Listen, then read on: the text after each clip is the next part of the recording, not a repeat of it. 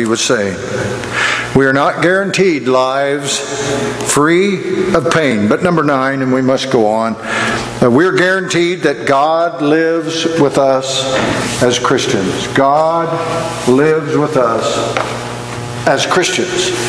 God lives with us as Christians in the midst of our crowded and noisy and dangerous and often under construction journey of life. He lives with us. It's wonderful. Now this is one verse, you may want to write down the reference. Colossians chapter 1, verse 27.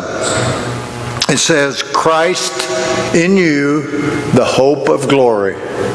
Colossians chapter 1, verse 27, Christ in you, the hope of glory. Now, I'll say this with you, that many of you may recognize the name of Elie Wiesel, a renowned Jewish theologian and prolific author. He has a book called All Rivers Run to the Sea. But what he pointed out in that book was, among other things, what the Jews went through in the Holocaust, and as they became prisoners of war, as they were incinerated in the gas ovens. Millions of them were. And he said the person that stood out the most in their town was a Christian lady by the name of Marie. She was not a Jew. She was a Christian lady. But she helped Jewish people. She brought food and fruits and vegetables. And she did not have 1 degree. She was uneducated. But she stood taller than the city's intellectuals and dignitaries and the clergy. He said really it was a simple, devout Christian woman who saved the town's honor by what she did. Remember this from 1 Corinthians chapter 13. Listen to these verses again. If I speak in the tongues of men and of angels, but have not love, I'm a noisy gong or a clanging cymbal. And if I have prophetic powers and a faith to remove mountains, but have not love, I'm nothing. If I give everything I have to the poor, but have not love, I'm nothing. Someone said love is choosing to do what is right, no matter what you feel. It's choosing to do what is right, no matter what you feel. Well, finally, we can live without fear. We can live without fear. Number 10, for God is with us no matter where we will find ourselves. You know, we can live without fear because God is with us no matter where we find ourselves. It's finding our way. We're all on a journey. We're on a trip. This life is not all there is.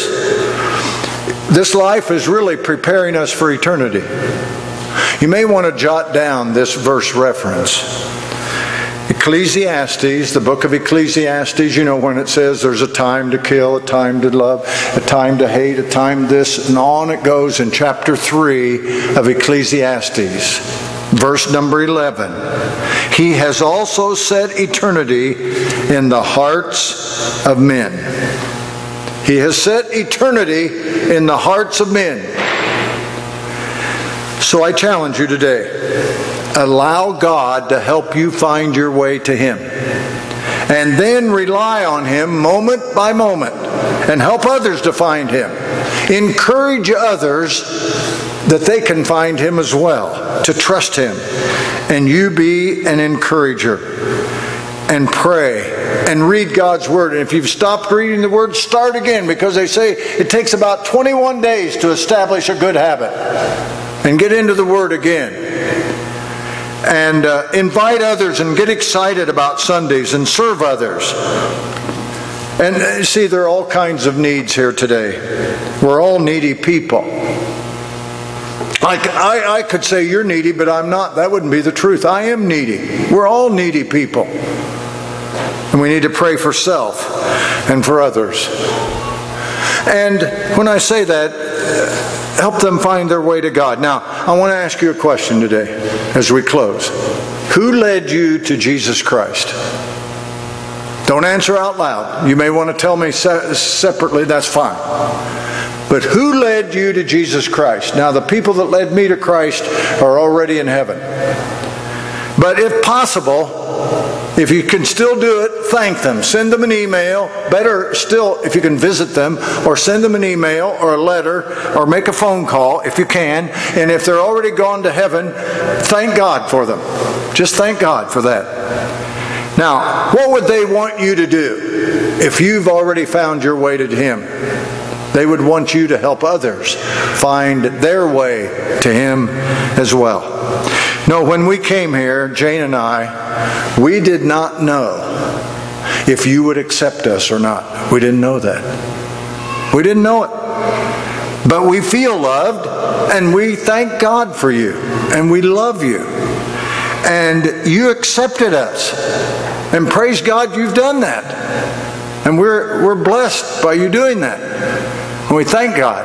Now, just think about it. There are many more people in our area who need to be accepted, and they need to be loved and helped so they can find Jesus Christ personally.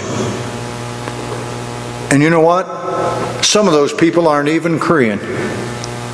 We're not Korean. We're not telling you it's bad because we aren't. No. You see, you still loved us. And we want to just think of one person now before we close. Think of one person this week. Ask God to put their names on your heart, that you can contact them to try to love them and accept them and encourage them to follow Jesus. Let's pray.